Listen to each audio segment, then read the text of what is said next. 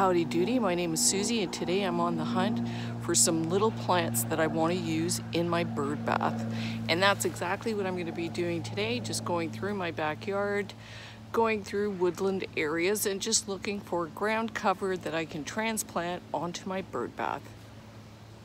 I'm ready to go. So I'm just going through the backyard and I'm looking for plants that have very shallow roots because obviously the bird bath doesn't hold much soil. So look at what I found right in my backyard, creeping jenny. So I've got all this creeping jenny growing wild and I'm gonna just grab a clump of it because I'm going to want to use it around all the edges of the bird bath. I've also got this toothed moss, which is growing behind my shed.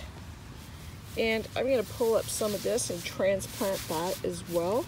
This is going to create a really nice cover for the bird bath. And then I've also got, this is called Spanish stonecrop, and it is just growing amidst my garden bed, which needs to be cleaned out, but I'm going to grab some of these because I think they'll look cute too.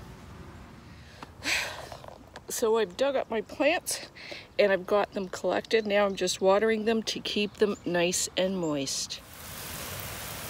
I've got my moss, the creeping jenny, and the Spanish stone. I think it's a Spanish stone vine.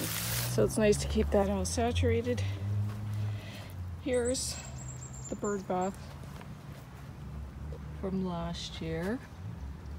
It is not too bad. I've got chicks and hens, which are doing well, and some of that Spanish ground cover, crop ground cover is still alive. Got some of the moss, and then tiny little flowers, but it looks like all the creeping jenny did not make it. So I'm just going to clean this up and loosen the soil and transplant my new plant. I just use my little rake, just loosen up the surface dirt.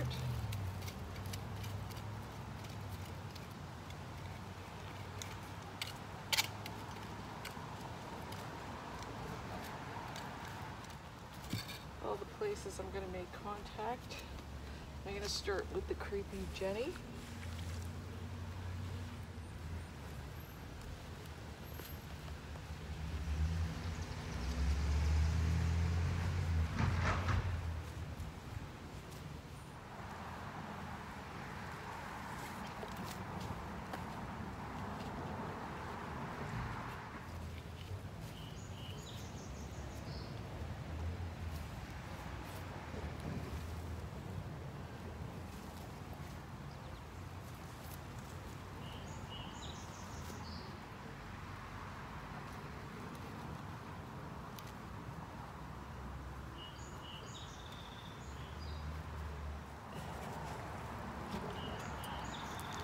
And I've grabbed it so I've got its original root system in the soil.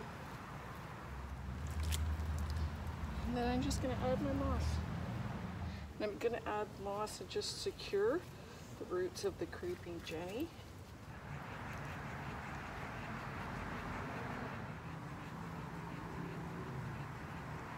And the final touch is my crow.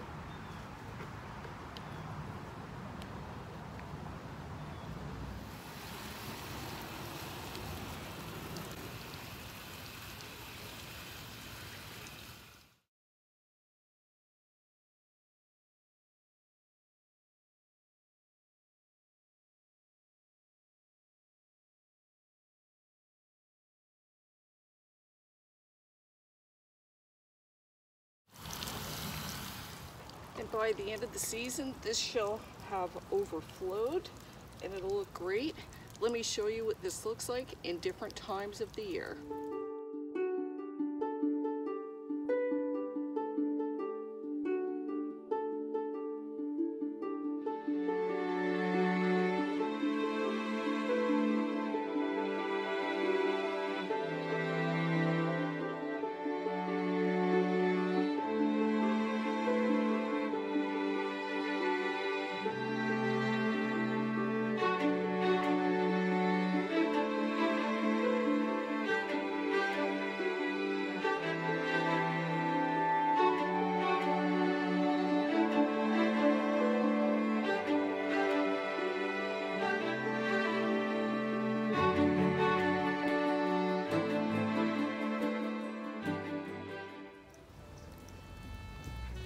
if you like this, I hope you share it, and if you'd like to see more content, I hope you subscribe. Happy gardening!